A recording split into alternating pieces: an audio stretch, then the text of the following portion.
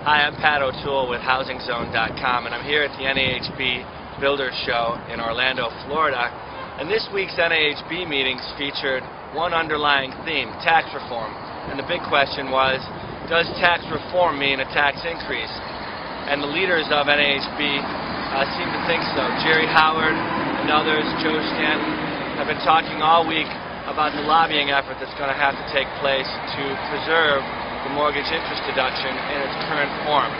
Right now, the mortgage interest deduction is sacrosanct. It's the reason why housing has grown over the last few years. But to many observers in Washington, all parts of it are on the table this spring when legislators meet for the first time in the new Congress. They're talking about taking away the mortgage interest deduction for home equity lines of credit. They're talking about taking away the home interest deduction for mortgages over $1 million. And they're talking about nipping at the whole thing altogether. This is really a major, major problem.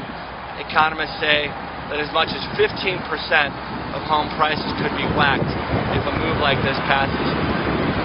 Legislatively, there's other issues on the table, but this is the big one.